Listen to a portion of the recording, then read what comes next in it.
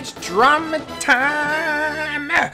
Captain Astronaut, who is neither a captain nor an astronaut, so already kind of a shady character, stole my Splatoon breakdown video idea before I could even release my video. It's like he took all the things I noticed from the incredibly detailed, super long 3-minute trailer and just spit them out in his own voice and threw pictures of his dog in. Well, guess what? I have a dog too, Astro. He says small fries are from Salmon Run. I say small fries are from Salmon Run. Stop stealing my ideas. He even did research on Splatoon 3 outside of the trailer. You know who does that? Me. I'm the research queen. What the hell? He even stole my unique view on the fact that Inkling hair is dried out. Who else would see that? Completely hidden, impossible to notice feature that only makes sense if he got his fake space hands on my script. He tries to pretend like he's distancing himself from my video by attempting to talk about ink tanks for a solid 30 seconds and comparing them to Capri Sun pouches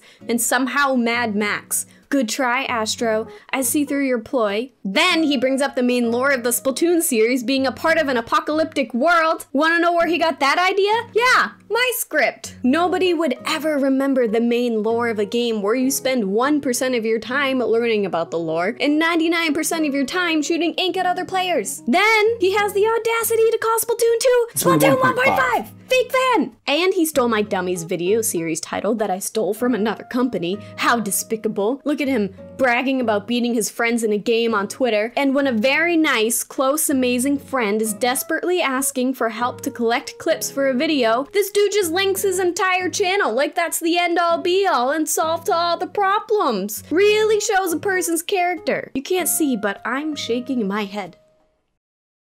Then he brings up the main lore of Splatoon series being a part of an Then he brings up the main lore of the Splatoon series being part of an apocalyptic world.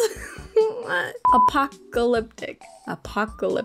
Then he brings up the main lore of the Splatoon series being a part of an Do I have to take that out? Apocalyptic. Being a part of an apocalyptic. Apocalyptic. Then being a part of an apocalyptic. Help me. I'm dying. Apocalyptic.